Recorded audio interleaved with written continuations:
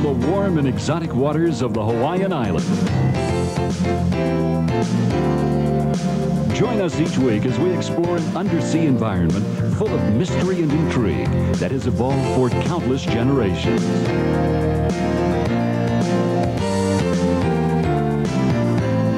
The Hawaiian archipelago, surrounded by the greatest body of water on our planet, the mighty Pacific Ocean. Let Captain Kimo Santos and Master Scuba Instructor Keller Laros take you on a rarely seen world filled with beautiful creatures and fascinating places.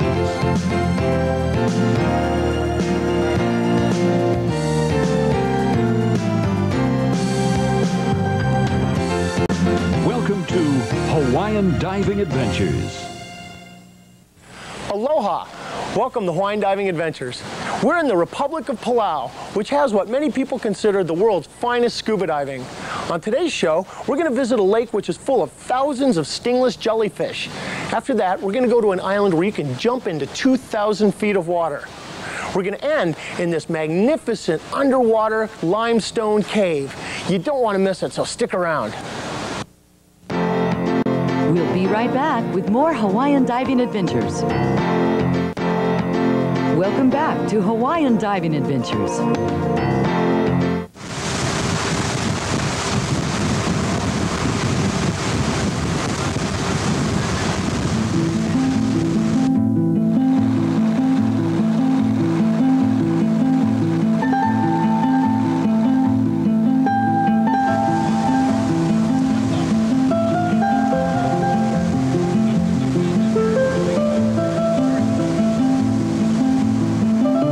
The Republic of Palau is about 4,500 miles west-southwest of Honolulu, and it takes about 9 hours of flying to get here.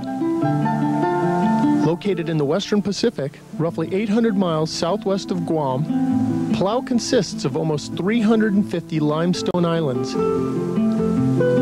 There are more than 1,500 species of fish and 700 types of corals and anemones in Palau's warm tropical waters. Palau has nearly perfect diving conditions year-round, and if you like diving in 88-degree water, Palau is a place for you. Hawaiian Diving Adventures was invited to experience Palau's treasures by Chris Dacus of Outrigger Hotels and Resorts. Several writers and editors of major sport diving publications were also asked to join us. Palauans have lived in these beautiful islands since about 1000 BC, and the Bai, or Public Meeting Center, offers a glimpse of Palauan society. The paintings and carvings were used to tell stories and to pass the culture of Palauans to future generations. Simeon Avelbai of the Palauan National Museum showed us around and graciously shared some of his time with us. Bai is a men's meeting house, and these were built all over the island. There were over 200 of these bais in the islands, but now there's like 5 real traditional bai, and the other bai are made of concrete now and other wooden materials, tin roof. But the particular traditional bai are made of local materials, and it has traditional designs, and the beams relates to the stories on those villages. Most of the design we have on the bai tells stories, or it has symbols, and like in one particular place, let's say the men's meeting house are in Koror, and the stories on the beams relate to the history of Koror, and also the design you see on around the bai, outside and inside, also has to do with the Koror culture. Exploring the cave, it's a terrestrial cave. After spending a day resting and recovering from our travels, our Palauan adventure was about to begin. Sam's Tours Palau would be our diving and kayaking host during our stay.